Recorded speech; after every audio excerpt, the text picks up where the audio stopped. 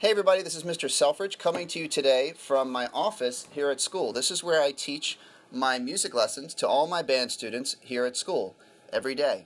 So today I wanted to do a little quick lesson to show you how to oil the valves of your trumpet. The valves of the trumpet are supposed to move very smoothly and quickly up and down. And in order to keep our valves moving smoothly and quickly, we use valve oil inside the valve casing here to keep things moving smoothly. If you don't oil your valves will start to get slow and sort of hard to push down, and they won't want to come back up. And it gets very frustrating to try to play if your valves are slow like that. So let's learn how to oil our valves. We're going to need three things. Of course, we need our trumpet right here.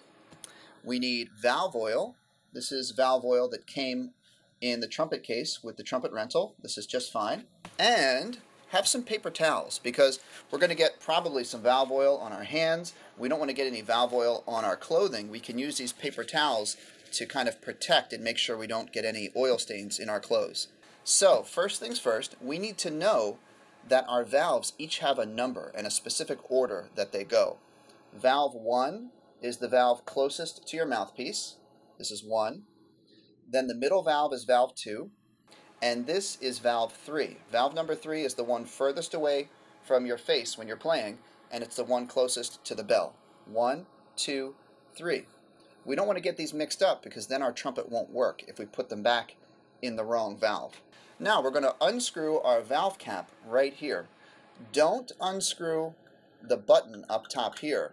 These will come off if you unscrew them, and then you'll probably drop it. It'll roll across the floor. You might lose it. We don't ever need to take these valve buttons off. A repair person might need to, but you don't ever need to do that. So let's just keep these valve buttons in place, not mess with those. Right here is where you want to unscrew. Now, if you have an older trumpet and maybe no one has unscrewed these valve caps in a long time, they might be really stuck. If they're really stuck and you can't get it turned, take it to your mom or dad. They might have stronger fingers than you. If they can't open it up, don't let them use a pair of pliers. No tools or power tools or anything. Take it to your band director, your music teacher, or to a music store, and they can help you get this loosened up. So we unscrew here, and we're going to pull the valve out about halfway.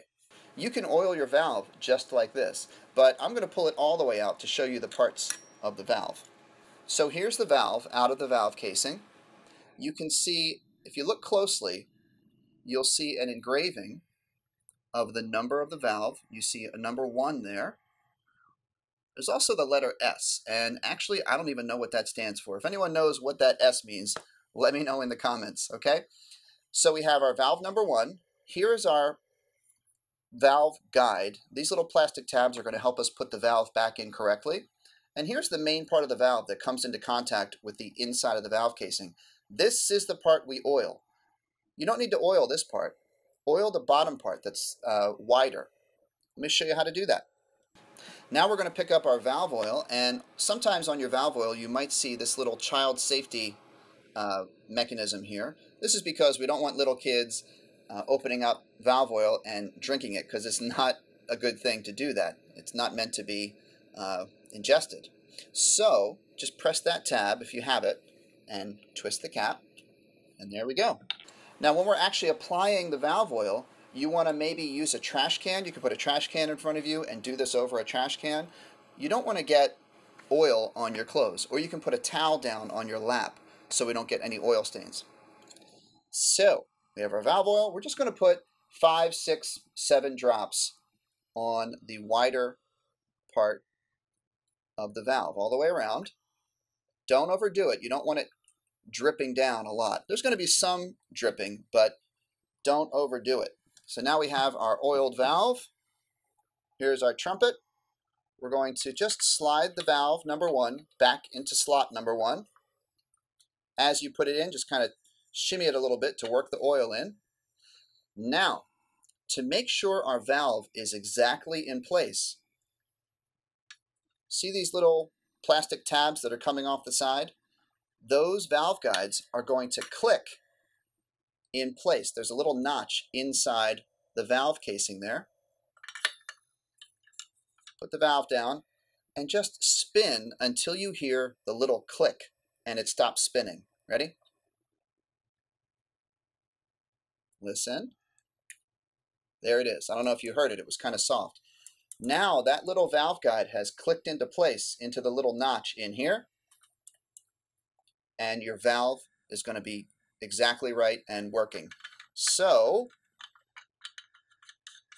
then we just tighten the screw cap here, and we have a nice smooth valve.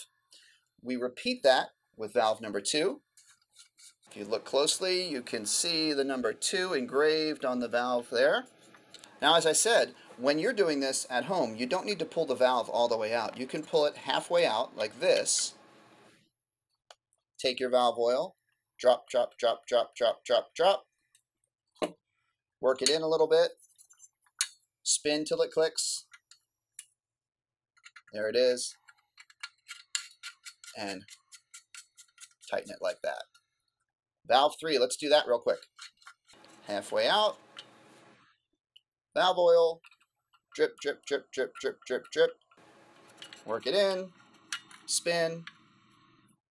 Click. Screw the cap on. And feel those smooth valves. That feels so good. And it makes it so much easier to practice and play your trumpet. You want to oil your valves at least a couple of times a week. Some people oil their valves every single day when they practice, and that's fine.